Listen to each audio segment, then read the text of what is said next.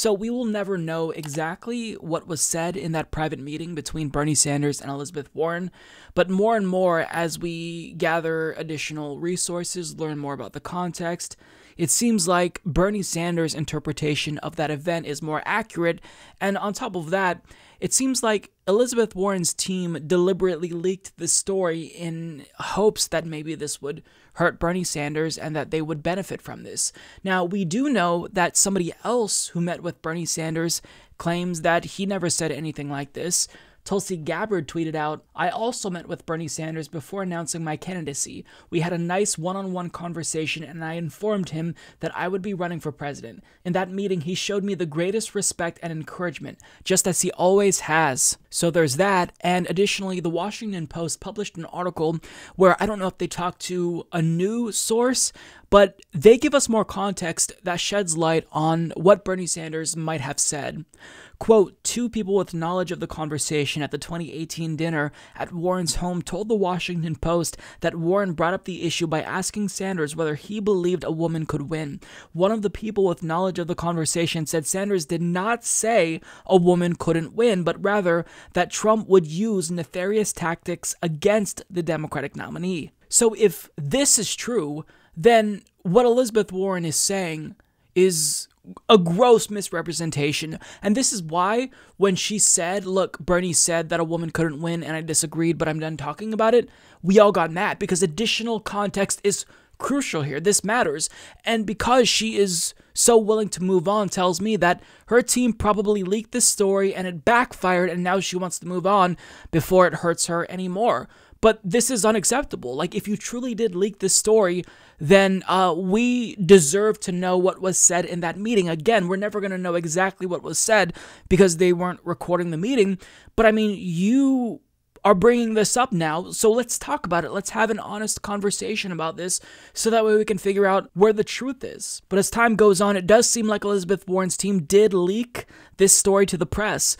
As Steve Peoples of AP reports, a senior Bernie Sanders advisor tells me that they believe that Elizabeth Warren's campaign intentionally leaked a false description of their 2018 meeting. Says it's a recent pattern of Warren attacking the Democratic frontrunner. So Bernie's team now believes that Elizabeth Warren leaked this story to the press, and even Nate Silver of 538, who is no fan of Bernie Sanders, believes that Elizabeth Warren's team most likely leaked this story, tweeting, "Wait, there are people who don't think the Warren campaign leaked the story?" So if I had to guess, it seems like Elizabeth Warren's team did in fact leak this story because they want to hurt Bernie, because we're 3 weeks away from Iowa, and their team is desperate because her numbers are falling. And that is incredibly unfortunate, because if you truly wanted to contrast, the differences between you and Bernie Sanders, if you stick to policy, nobody would have a problem with that. But you chose to go the smear route, and that's really disgusting. That's something that I do not respect. That's something I don't respect. Because sexism in politics is an incredibly important issue, and if Bernie Sanders talked about the, prevalence of sexism and how it's a real issue, and you misconstrued what he said to suit your own political narrative, that's really disgusting, and it seems like that's the case. So I just don't see why Bernie Sanders would lie about this. It's clear that Elizabeth Warren leaked the story because she had the most to gain here, and when you take into consideration Sean King's sources, if we can accept what he's saying as truth, that, she admitted that she embellished what Bernie Sanders had said, then it really doesn't look good for Elizabeth Warren. Now look, I don't know if this is going to hurt Bernie overall, but I do know that it's not going to help Elizabeth Warren, although it may benefit one candidate, Joe Biden. And let me remind you that he is currently the front runner.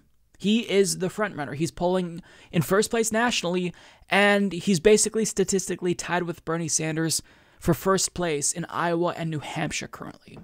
So I don't know what Elizabeth Warren was trying to accomplish here. Maybe her and Biden have some type of, non-attack truce or something. Maybe he promised her a VP slot if she went after Bernie. I don't know. But what I do know is that I am incredibly, incredibly disappointed in Elizabeth Warren, because this is something that I expect better from her. I've been disappointed in her time and again, but this really does seem like a new low. Now, I do want to play you a couple of clips. The first one is from Kasparian, who appeared on CNN, And she talked to Chris Cuomo and Howard Dean. I'm not going to play what Howard Dean had to say, but I will play what Anna said because she made phenomenal points about this, and everything she said needs to be heard by everyone. We also need to mention that Bernie Sanders encouraged Elizabeth Warren to run back in 2016. And there are multiple videos of Bernie Sanders dating back to the 1980s where he publicly spoke about how he believes a woman can win. And so all of this contextual information is incredibly important to the conversation, and unfortunately it's being left out to paint a particular candidate as some sort of sexist when the facts just don't bear that out. Well, we don't know what the facts are because Elizabeth Warren says... We do, though. But he said it. We have evidence of... No, how do we she know says, he said no, it? no, no, I don't know. I don't know anything. I'm saying Elizabeth Warren says he said it. So now... we've got something here, right? If you and I have a conversation and I say, no, Anna said it. And Anna said, I would never say anything like that. I said, well, she said it to me. Now we have a problem. Anna, you're saying it's out of character. It's out of keeping. This isn't who he is. You have at the top of the ticket, you have Bernie Sanders. You have Senator Warren. You have former Vice President Biden. You have Buttigieg. And really, you have Klobuchar is hanging around. They all represent very different things. Is this proof of a party that does not know one or both of two things? One, who do we really want? Two, who can really beat this president?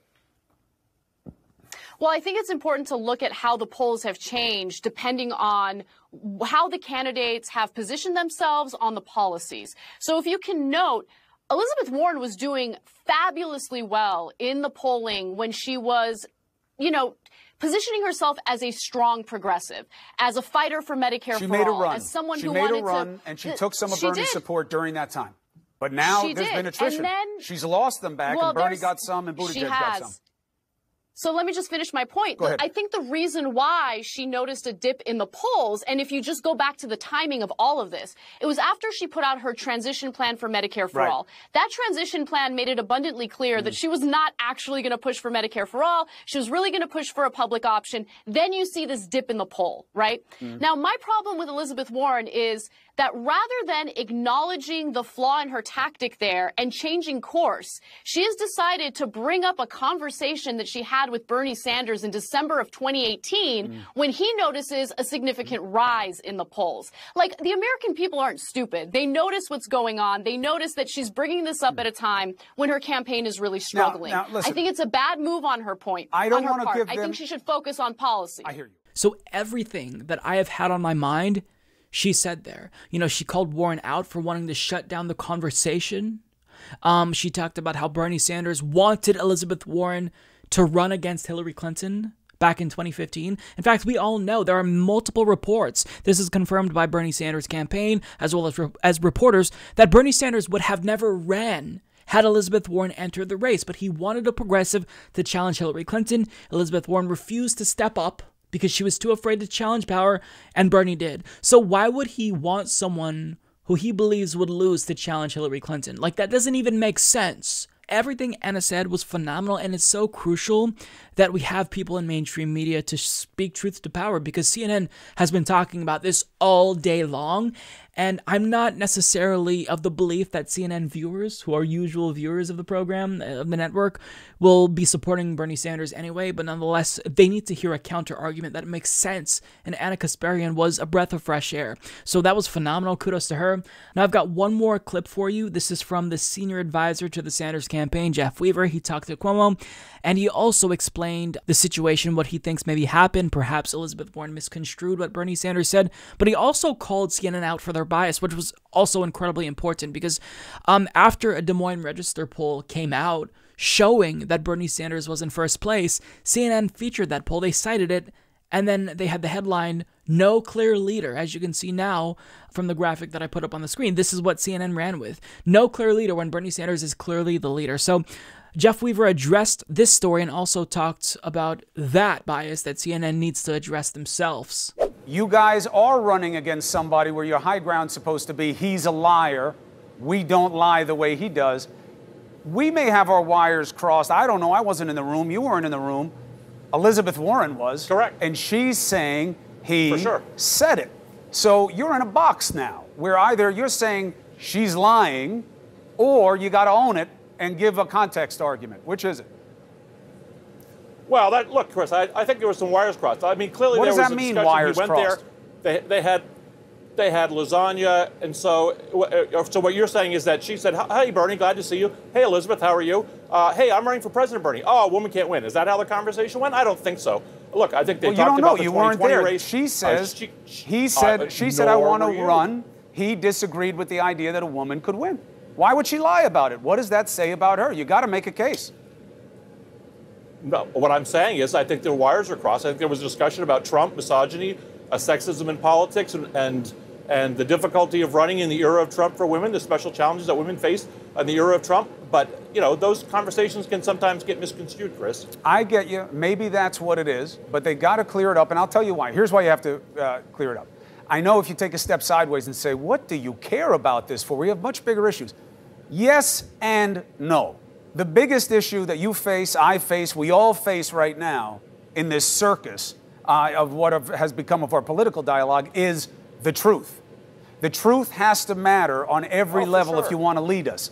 That's why this story matters. I don't care if Bernie Sanders thinks a woman can run, win, not win. As long as he makes the case, that's fine. We're still allowed to our opinions in this democracy. And obviously, he knows women can be formidable. One beat him by 4 million votes, and she beat this standing president by 2.8 million votes. But the truth matters, Jeff. That's why I'm asking you, and that's why I don't like that Danny DeVito got pulled.